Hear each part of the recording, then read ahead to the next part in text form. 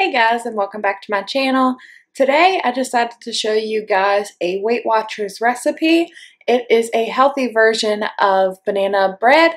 I add a little bit of chocolate chips to mine, but if you do not add the chocolate chips, it ends up only being 2 smart points for 1 miniature loaf. So let's go ahead and get started and show you guys how to make this.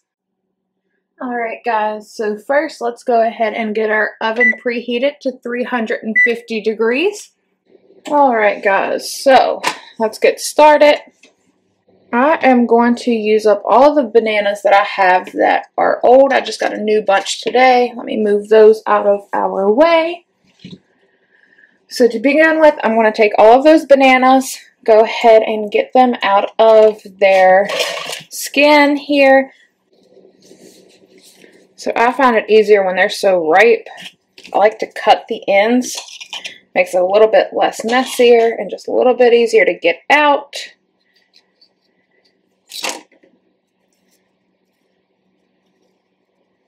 And you see these bananas are extra overly ripe. Sorry guys, I just had to go get the trash can real quick. Makes it a little bit easier to have that trash can right next to you, especially when you're messing with something so messy as these ripened bananas.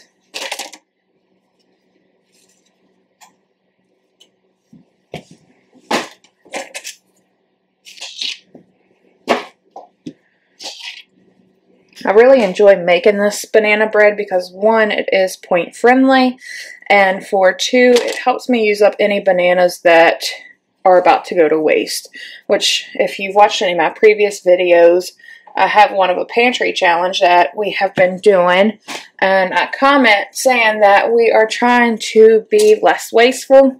As you see, this banana looks like it should go in the garbage, but it will work perfectly fine in our banana bread. It will give it a lot stronger flavor. No sense of throwing it away when we can use it for this. Doesn't look very pretty, but I promise you guys it is perfectly fine. Alright, so I put 4 ripe bananas in our bowl. I'm going to go ahead and take a fork and mash those up.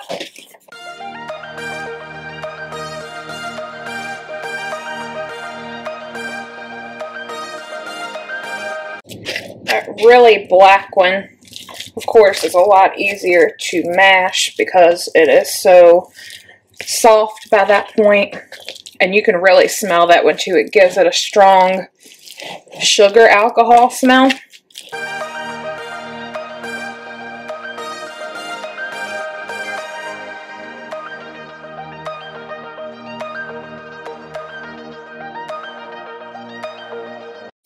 Alright guys, I think that's about good. They're nice and mashed up.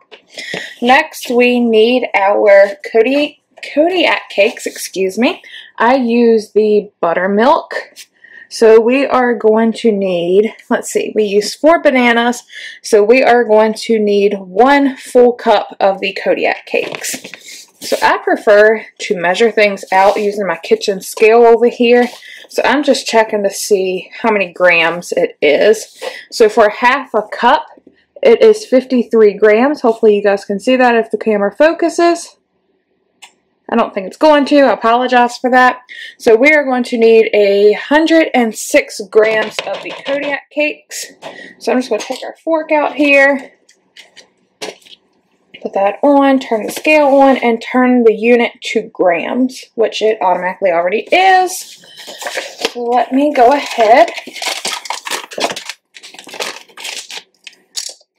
and start to put my 106 grams in of that.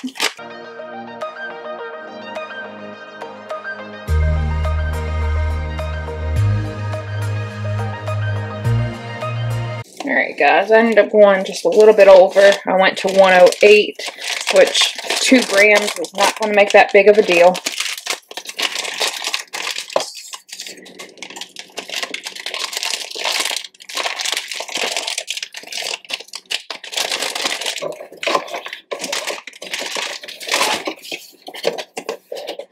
Alright guys, next we're going to put 4 eggs into the mix. And I'm going to grab a small bowl just to whisk those in so they're not so hard to incorporate.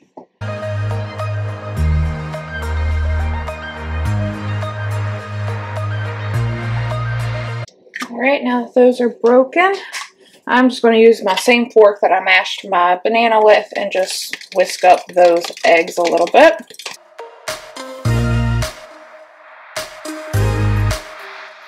And I'm going to go ahead and pour those in. Alright.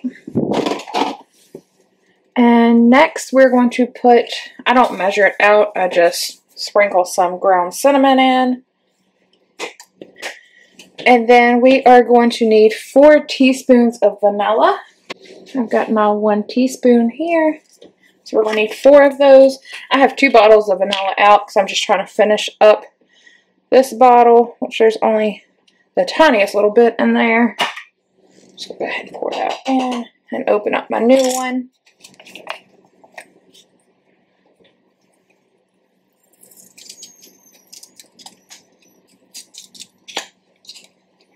Meanwhile, while I'm trying to get this open, if you guys have any Weight Watchers friendly recipes, please leave them down in the comments. I love always making new recipes. It's always nice to try something different. Alright, so there's 1, 2, 3.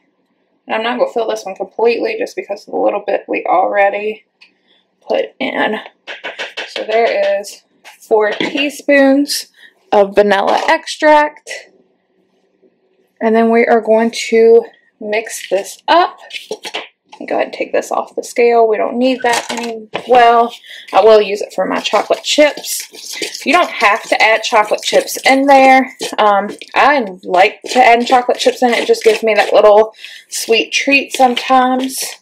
So the chocolate chips that I found that I feel are the most inexpensive but also Weight Watchers friendly is from Aldi. I'm going to show you those while I let that sit for a second. It is Baker's Corner 60% cacao dark chocolate premium morsels. They are bigger. They are, well, they are very good size pieces. If you guys can see that. Let me see if I can find something to compare that to so you guys get more of an idea. Alright guys, closest thing I could find was a penny. So there is to give you a comparison of the size. They are very big and pretty decent thickness as well. So let me continue to stir this up a little bit. You don't want to over mix it. Just mix it up to where it's incorporated good. I'm trying to get all of the Kodiak Cake mix off the side as well as the cinnamon that's stuck there a little bit. Alright guys, and I'm going to go ahead and add chocolate chips into all of mine. So again, I'm going to use my scale for that. It is showing that 1 serving is 1 tablespoon, which is 15 grams. So I am going to put, trying to decide here how many I want to put. I don't know. Let's see how it looks as I put it in.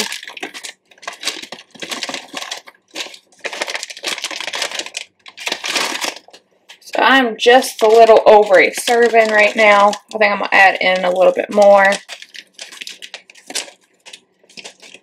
I think that's good enough. I don't want to overdo it.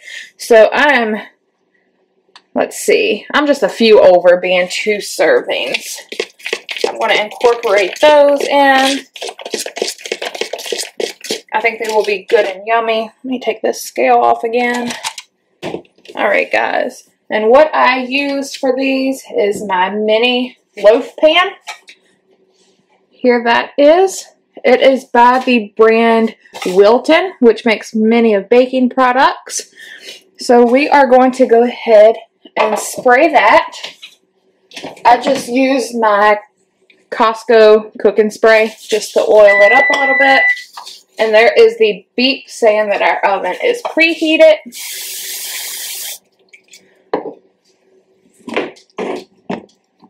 Turn you guys around so you can see. I'm just spraying a little bit in here so they don't stick. Alright, and I'm going to go ahead and divide my mix up here.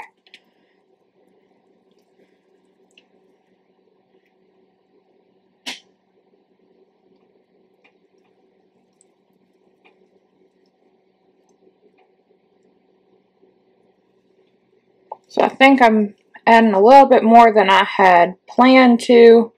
I think this last one's going to be a little bit on the small side. We'll see.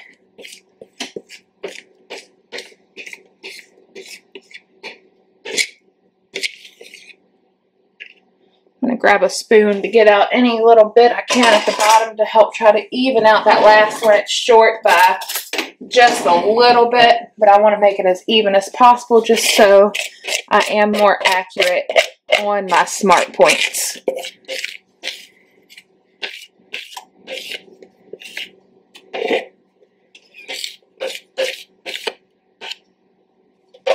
I think that looks pretty good, guys. So here is what it looks like. Let me get you an up-close view. So this is what they look like. I'm going to throw them in the oven. I have never timed them before, but I will go ahead and time them for you guys just so you have an idea of how long it takes. I normally just take a toothpick and poke them to see if there's any residue on the toothpick. So I will update you guys. Alright guys, here they are finished. So I went ahead and timed how long I cooked them. I cooked them for 30 minutes on, like I said at the beginning, 350 degrees Fahrenheit. So this is the finished product. So I absolutely love eating these. They help with the sweet tooth that I do have because of the little bit of chocolate that I added in. I calculated the points while they were cooking. For the whole one full loaf, it comes out to 5 smart points. But if you cut that loaf in half, it is only 2 smart points, which is amazing considering it's got chocolate in it and it is it just hits that spot for me. I really enjoy it. But anyhow, I hope you guys enjoy this recipe. I hope you guys try it. If you do, please let me know down in the comments if you enjoyed it or not. And if you have any suggestions on any other recipes, I would love to hear those as well. And until next time, guys, bye.